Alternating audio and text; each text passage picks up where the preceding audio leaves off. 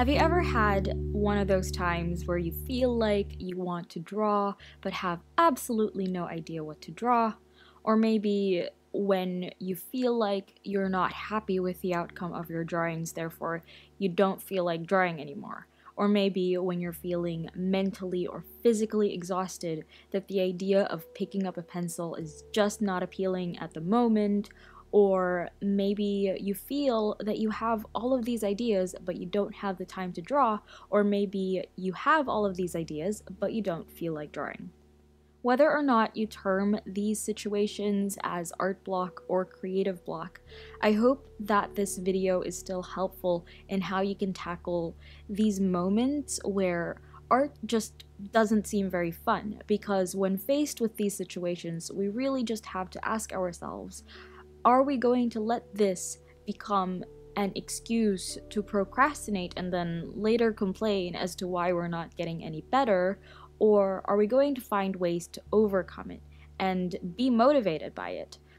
I firmly believe that it's up to us, like it's up to me or it's up to you to decide what we're going to do in that situation. So these are the methods that worked for me, and I hope that they work for you as well.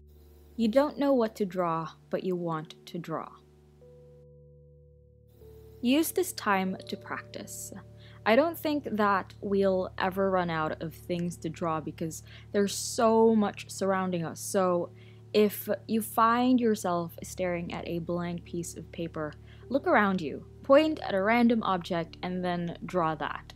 Use that time to broaden your skills in drawing and to expand your knowledge. Think about what you want to improve and then improve it by practicing. You want to draw, but you don't have any ideas. List things of interest.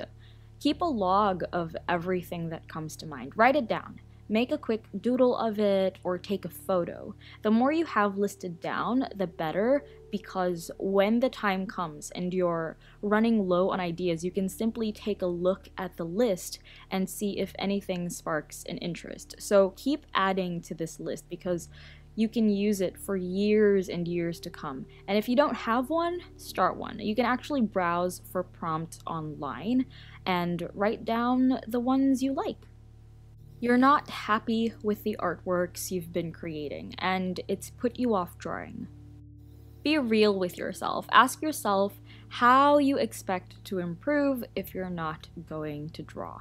The first thing I ask myself in this situation is if drawing is really what I want to do. Not even as a professional career, but just something that I want to keep doing. Because if it is, then I'm not going to let a bad drawing stop me from drawing.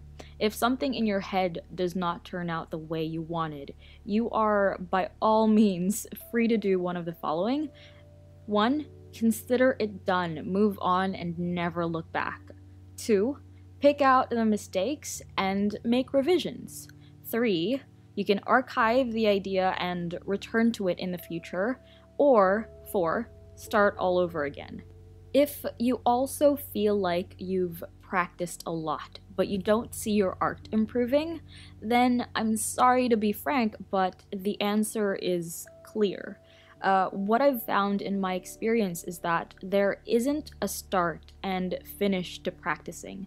If you want to constantly keep improving in whatever it is you want to do in life, then you have to be forever practicing. And I know that's not the most exciting word to use, but just keep on going.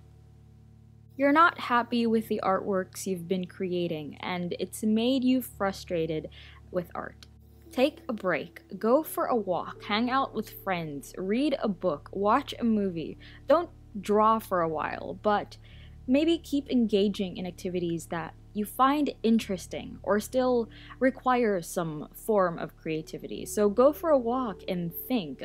Hang out with friends and gain new perspectives or new experiences. Read a book and absorb new knowledge. Watch a movie and let the cinematography, the story, or the music inspire you. I feel like this allows you to keep exercising your creativity, but at the same time, it allows you to release the frustrations that you were feeling. Another thing that you can do is to force yourself to keep drawing. This is the opposite of what I just told you because this method also works. Sometimes you have to sit yourself down and tell yourself to draw. It'll be difficult to start, but once you gain that momentum, you might find yourself enjoying the process. I find that sometimes you have to also push yourself to complete a task if you want to discipline yourself. You're having a mental or physical burnout. Take care of yourself. Your mental health is just as important as your physical health because art is a very emotional process, whether we're aware of it or not. So take a break from art. And in this case, you don't even have to engage in creative activities, just rest.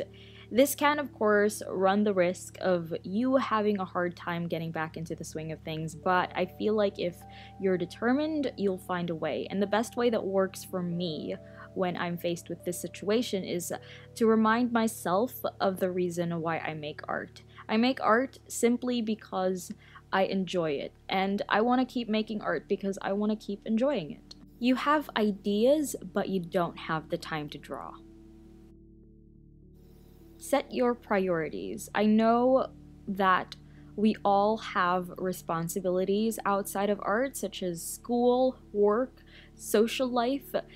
We can force it and make time for drawing, but it will sacrifice some things, including our energy. So if this method stresses you out, then it's probably not the best method for you. But likewise, if any method is causing more stress than relieving any, then it's most likely not the best method. What works for me is I organize my time. So I like to set a goal. Give yourself a deadline for that goal as well. So you can doodle for 5 minutes every day, for example, or you can decide to only draw finished pieces once a week. Pick the method that best suits you and your lifestyle. You have ideas, but you don't feel like drawing. If that's the case, ask yourself why you don't feel like drawing and refer to the methods mentioned before. It could be a burnout, or it could be the fear that it won't turn out the way you wanted, or you're scared that it won't be perfect. I hope that it's not the latter because I believe that perfection is unattainable. Like, we can try to chase it, but if it becomes the sole reason as to why you make art, then I feel like you've set a goal for yourself that will continuously stress you out. If the reason why you don't feel like drawing is also because you're just being lazy, then ask yourself if you're okay with where you currently are with your skills.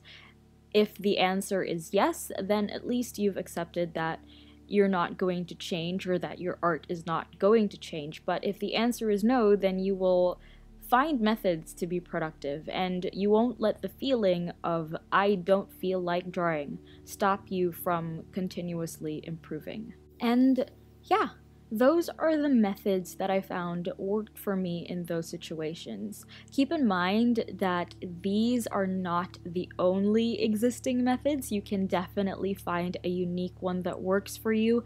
And if you have a method that works for you, leave them in the comments below and let's help each other out.